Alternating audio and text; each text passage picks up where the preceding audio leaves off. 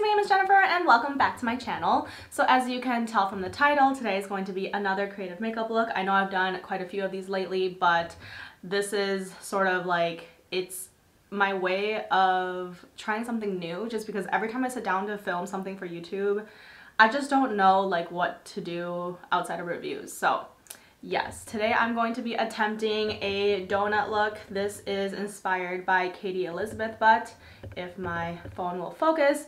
And I don't think I'm going to go as far as doing like the candies, but I think I'm going to do the donut for sure because I love donuts. So as usual, I'll voice over the tutorial portion and let's get started. Okay, so the very first thing I'm going to try to do is make my eyebrows disappear, or the one eyebrow where the donut's going to be. I have never done this before. This is literally my first time, so I don't even know if I'm doing it correctly. But I'm taking the purple Elmer's glue and just brushing that up with my spoolie as well to really get my brow hairs to stick. The idea is that you want this to be a very smooth surface so that all the makeup on top goes on smoothly. And I'm trying to let the layers of glue dry in between each layer. So I think after like about 3 layers, I was like, that's enough of that.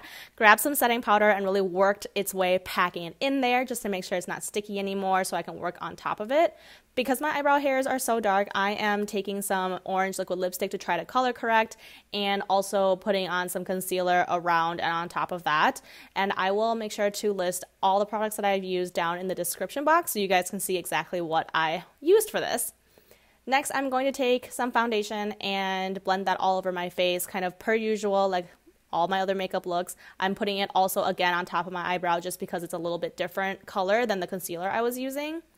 And then I'm going to go ahead and fill in my other eyebrow with some eyebrow pencil, kind of how I usually do it. And then taking the same eyebrow pencil, I'm going to outline where the donut's going to be. So I think the idea is that your eye pokes out through the donut hole, like you're looking through the donut type thing.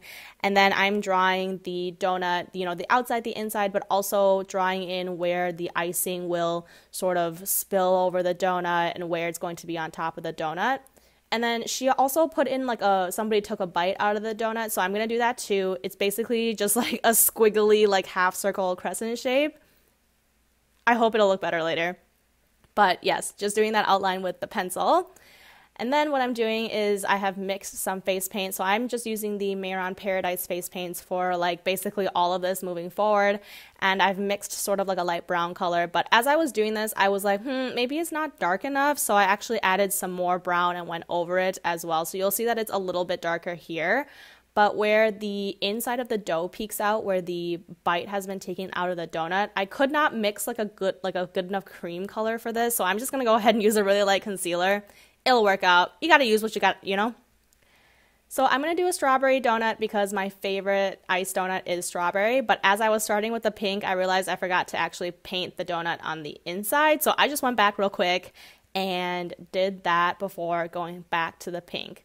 So the pink, I did mix like a lighter pink with like a white in this palette, and I was having a little bit of trouble because it was a little bit streaky, and so having to layer layers of it just to get it to be kind of pretty opaque. And then I also at some point like disregarded the line that I drew with the icing because I felt like there was too much donut on the outside. So I was like going over that line and filling in sort of more than originally planned because I want a very iced donut, I guess.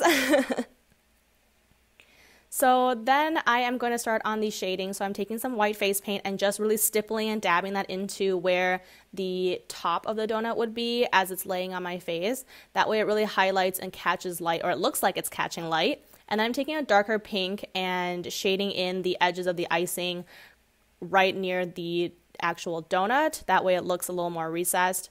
And then I'm going to get to work on the sprinkles. So I'm basically taking a bunch of different colors and a thin paintbrush and trying to paint on some sprinkles very randomly. The part that I was frustrated with on this was that the brush kept making like sharp ends on the sprinkles, but sprinkles have rounded edges. And it was just like taking a lot of work to get that to look correct. But I think it's okay. Some of them definitely look more like shards than sprinkles, but it is what it is. And then I took the white face paint and started highlighting the tops of the sprinkles. So just shading in a little bit on most sprinkles to show that, you know, the light is catching that. And then I'm taking a dark brown eyeshadow and shading in the bite. So there's some shadow there, some crumbles, and then I'm going to go around the outside of the donut as well. The brown eyeshadow will just make it look a little bit more recessed and how it's like rounding out and try to make it look a little more 3D. And then because I'm crazy, I guess, I'm also doing that for every sprinkle on the donut to make it look like the sprinkles are like really elevated above the icing, which it is.